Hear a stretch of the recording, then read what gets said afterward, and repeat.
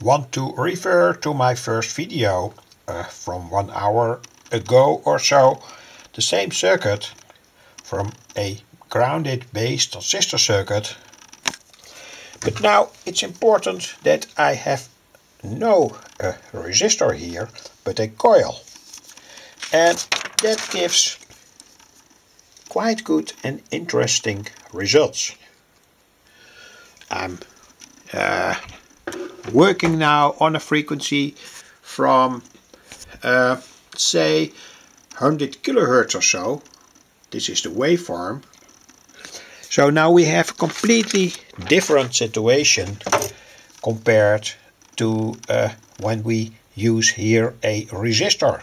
Now it's a coil, a non-linear element with different properties on different frequencies, but it shows that this circuit is okay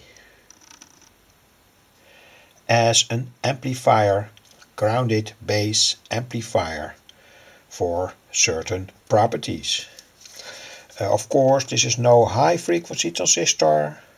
The coil is not a typical high frequency coil here. It's say a medium wave coil or whatever. But it shows that it works, and that's important. So let's see what happens. I'm now working on 63 kilohertz, and here we are on 527 kilohertz. Of course, this is not ideal. That has everything to do with my setup.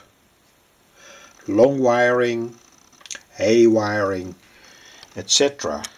This is of course for a frequency from say 500 kilohertz hay wiring. Anyway, let's look what happens when we change the working point. It helps. And also the fact that I stick my screwdriver into that potentiometer makes that the potentiometer gets some ground and that the circuit is not flowing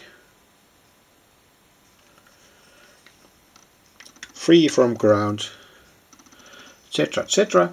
Let's look to other frequencies.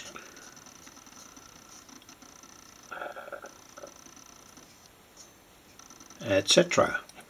So quite interesting. And of course on very low frequencies we don't see anything because the coil has no effect at all. This coil in terms of impedance,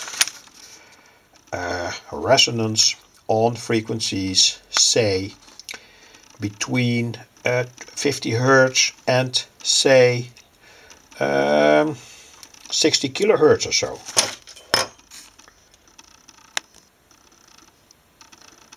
It's not an AC resistance in that frequency band.